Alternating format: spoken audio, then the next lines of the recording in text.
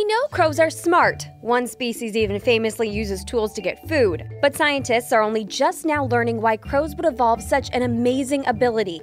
And, bizarrely, the reason involves woodpeckers. Crows living on the island New Caledonia in the South Pacific use sticks to dig insects out of trees and logs. Researchers just found another species native to Hawaii that does the same thing. The birds appear to have evolved their stick prowess over time.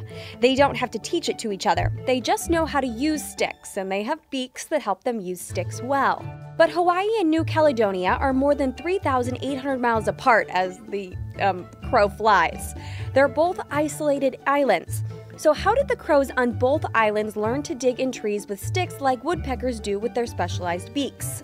Easy, those woodpeckers weren't there. They aren't native to the islands, though there are still plenty of bugs under the tree bark. That opens the door for other animals to develop unique ways to get at those tasty insects. The same thing has happened with aye-ayes and other mammals. Woodpeckers don't live in Madagascar, so the aye-ayes there evolved long, thin fingers to get first crack at the insects in local logs. This competition for food sources might help explain why tool use among birds happens in the first place, and why it's so rare.